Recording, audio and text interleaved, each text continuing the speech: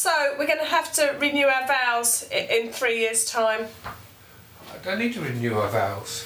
Right, I'm divorcing you then. We do not need to renew our vows.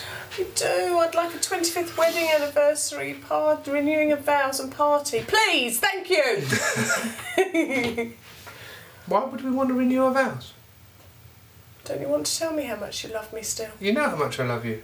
But I need you to tell me in front of hundreds of people. Oh, be romantic. It's not necessarily romantic. You know how much I love you. Because I've seen a lovely dress.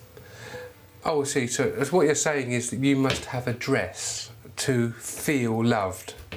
No, I'd like a dress that I would have really liked to have worn to be married in. So how do you feel about the fact that in heaven you'll be naked? Eh? I don't care then. What about riches in earth and riches in heaven? Which would you rather have? Oh, I'd rather have riches in heaven, rather. Is that a bit of a Freudian slip? Yeah, probably, to be honest.